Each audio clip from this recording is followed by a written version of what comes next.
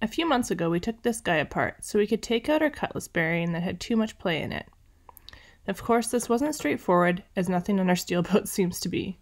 When we took out the bearing, we realized that there was another sleeve in the shaft that was also going to need to come out. But it was going to make fitting another Cutlass bearing in a bit more complicated. So that's the process we're bringing to you today. I'm Taryn, this is Logan, and this is Max. Our life rarely goes as planned, and this story is no different. But we are determined to rebuild our beautiful steel boat, even stronger than she was before. And we're bringing you along with us. I'm going to switch things up today and remove the bushing that we had in our stern tube. So this guy has to come out of here, and this stainless set screw here is very stripped and seized. So I'm gonna try a few tricks before I end up drilling it out. So hopefully it doesn't come to that. Sometimes this works.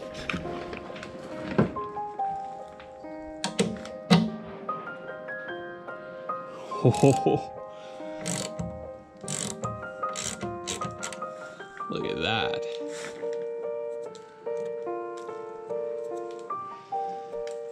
Sweet. Back to the old, using this guy to cut this. That should be fun.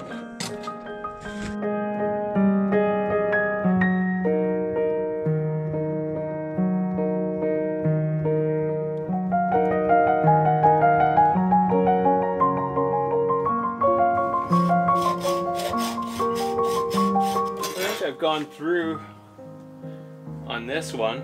Yeah? So I'm gonna make one more cut just over here and then try and pound this center piece out, and then it should just, I don't know. Hopefully come out.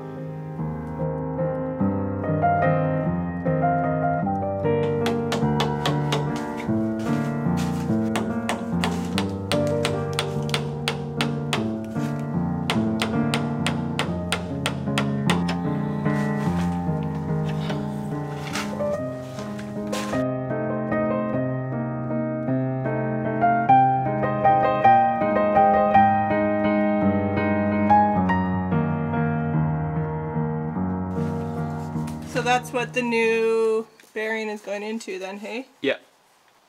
But you have to do some work before the bearing can go in? We have to clean the stern tube out. So I'm not exactly sure how I'm gonna do that yet.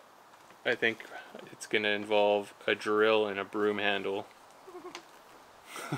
You don't want to try to blow it out with air? No, like it has to be wire brushed. Oh, okay. So that we can have a look, because now that we can actually see up here, oh fuck, it really doesn't look that bad. Can you, okay, whenever you're ready, I want to film it. Can you see in there? Mm-hmm. Like I was expecting it to be rusty. Yeah, it doesn't look rusty at all. It just looks like there's some sand in there. But I mean, you can't see all the way up either, but... No. Well, that's it right there. It ends right there. Where the black is? Well, you can see the end of it inside. Yeah. Like, it's hard because you can't really focus on it. But... yeah, it's really hard to see it in the camera. Yeah, so that last bit must be mild steel, hey? the whole thing's mild steel. Oh, just galvanized. Yeah, I think it was galvanized. But not galvanized all the way back, obviously. Well, I mean, it's welded here, so it would have burnt off the... The galvanization, yeah. So, sorry, you can't see very well, but right in here, there's like a joint that where Logan's talking about the weld being, and there's a little bit of rust in there. But again, you can't really see it on the camera. I don't think it's really... Yeah, I don't know. Not worried about it? I don't think it's worth worrying about. So if it rusts through up here anywhere, like, because this is just plate that's been bent around it. Oh yeah, okay. But inside here, we had a hard time painting all of this. So if it rusts through anywhere up the length of this tube, it can leak into the boat. Yeah. But we can't see that. This is the problem. Everything that it leaks into there runs into the engine room bilge. Okay. So then we should see it. Yeah, and we can actually, like, we do end up pulling the covers and checking this quite often to make sure that the seal is actually doing what it's supposed to be doing. Okay. So now that I've got the bushing out of the stern tube, I'm just going to clean that out. And to do that, because I can't get past the... Go away, wasp. Can't get past the skeg to get this in there. It jams up. I'm going to take this broken broom handle, make it small enough on one end to attach to a drill, and then I'm going to tape some stiff bristled like plastic brushes on the other end and just run it through and see how much stuff I can clean off. That's the plan.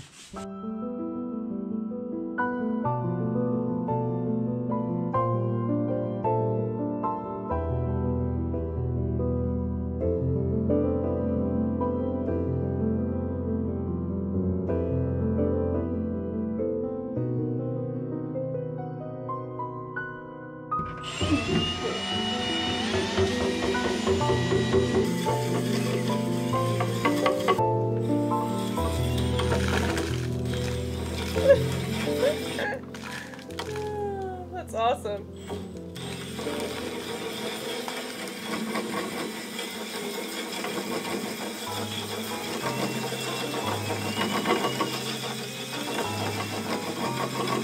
It's working pretty well. That's awesome. Well, that worked pretty well, hey? Did it? Yeah. It was knocking stuff out the other end, so. I don't know what's in that tube, but it's gross. Oh yeah? Yeah. The ends of the brush are just clogged with shit.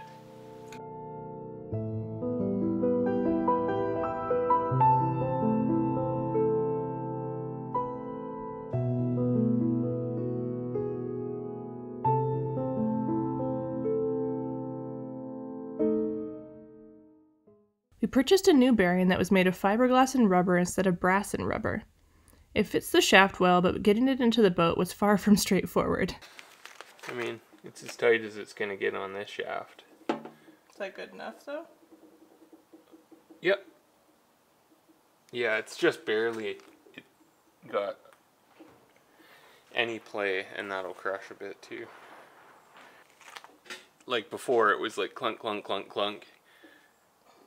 Yeah. And now, like, you can hardly feel it. It fits the shaft well, but getting it into the boat was far from straightforward. So the big problem we're running into with trying to install this new Cutlass bearing is that the shaft has been machined, but it hasn't been machined the same length as this bearing is. It was machined, I don't know, like an inch or inch and a half shorter. And it's Tube. Oh, sorry, the tube. Not The machine, not the shaft. And not only that, but the tube has also been machined wider than this new bearing. Is it in there? No. So that means that we're trying to figure out how the heck we're going to get this bearing not only in there, but then to stay in there and be tight once it's in there.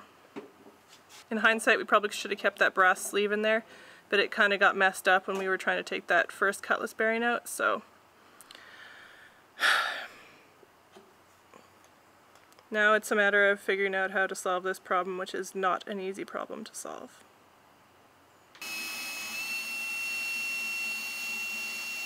Okay, so what I'm trying to do here is inside this tube there's a ridge about 4.5 inches in, or 4 inches in, and I have to take 5 thou off the thickness of the pipe to be able to get the bushing all the way in. Once that's done, it's a little sloppy on the outside, so I have to build that up with epoxy and then sand it down to the appropriate size.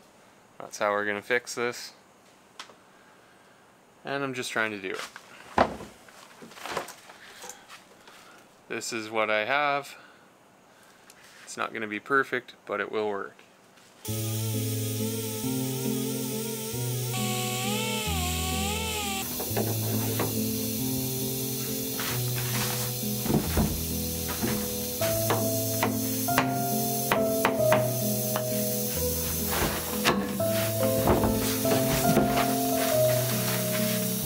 That's it. So now, you can tap this in. See, it's starting to go in. Yep. That's what you want.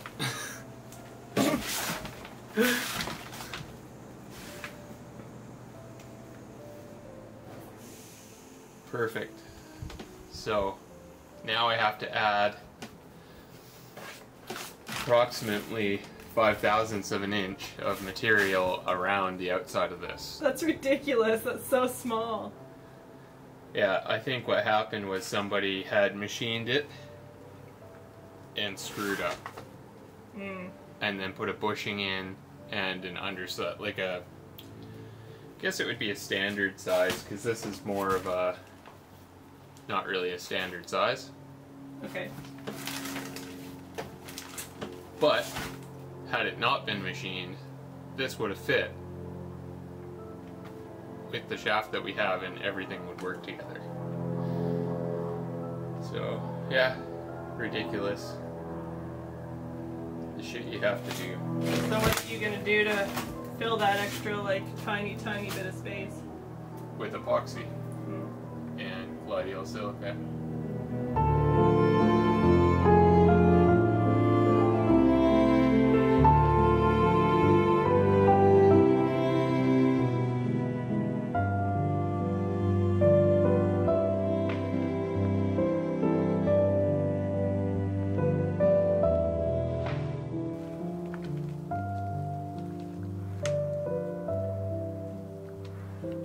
That couldn't have worked out any better.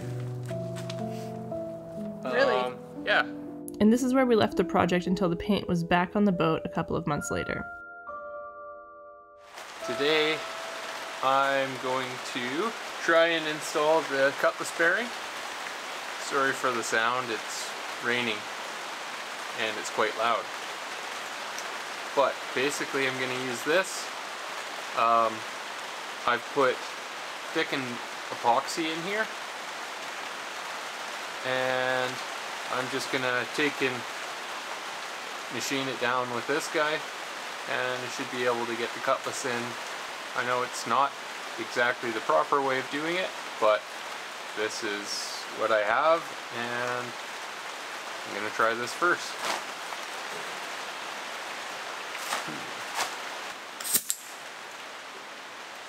I really want to be straight on when I do this.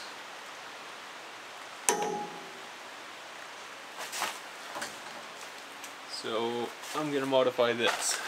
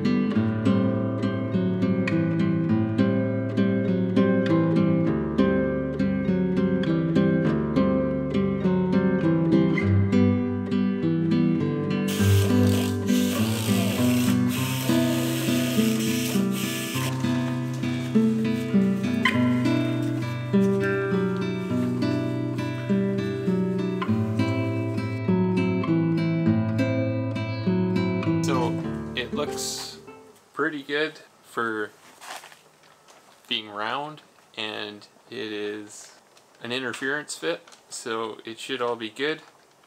I just have to paint the tube further back where I've accidentally gone a little bit far with the sanding wheel. And yeah, just make sure it's all nice and painted inside before I pound in the Cutlass bearing.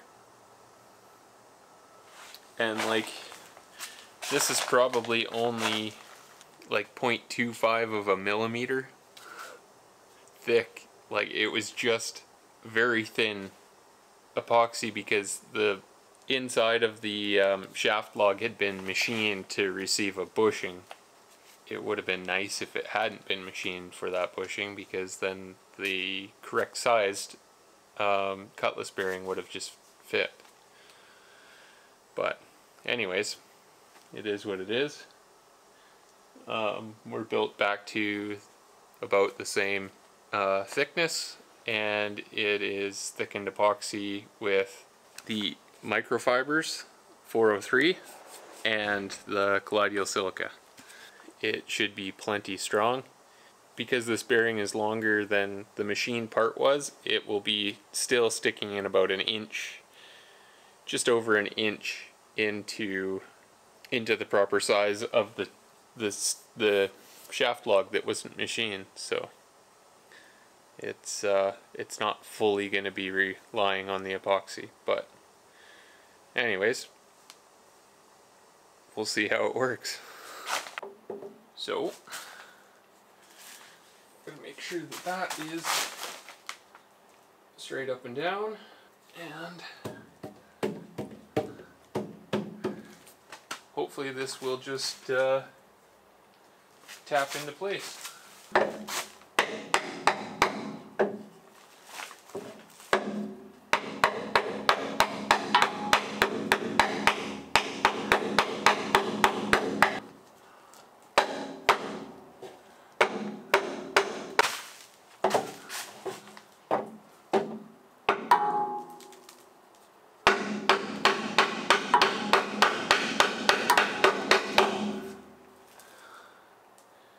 Guess that's why they make rubber hammers.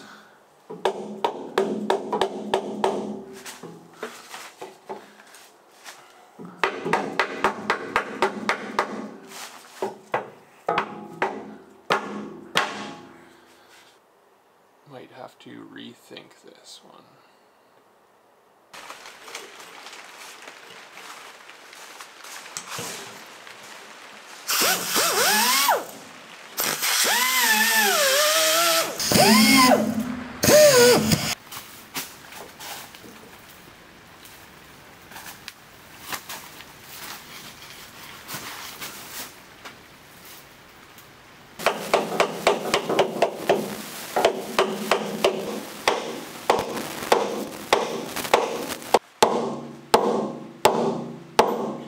Oh no. Oh crap.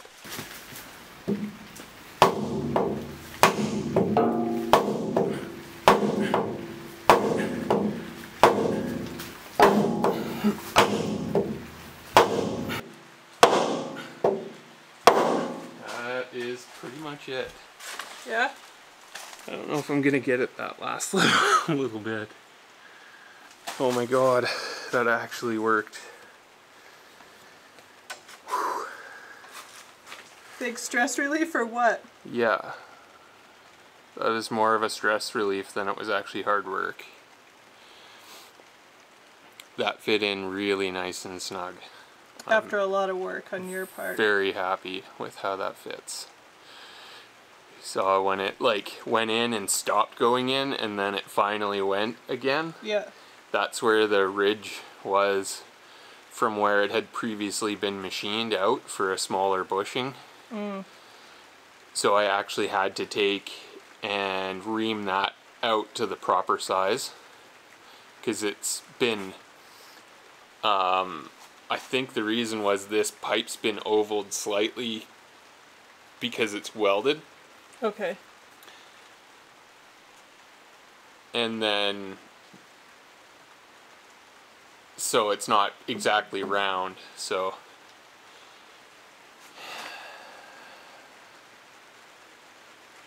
yeah, I think I was able to get it pretty good, and that fits in nice and snug.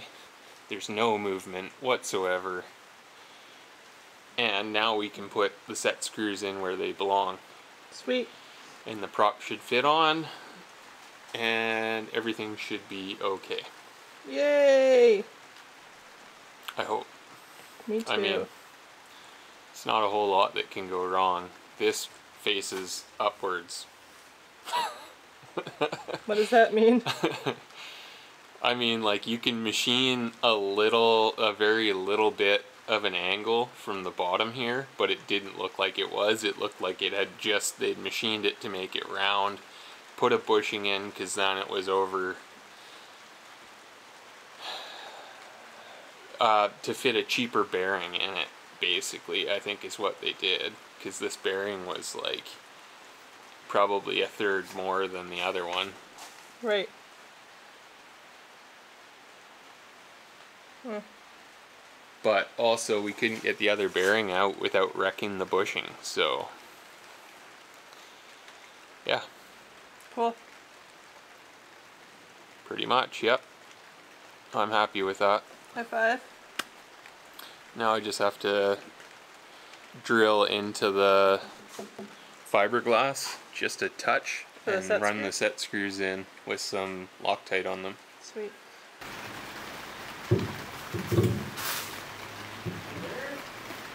Yeah. I'm happy with that. That's way better than it was. Yeah, good. See, it's tight up and down, but not side to side necessarily.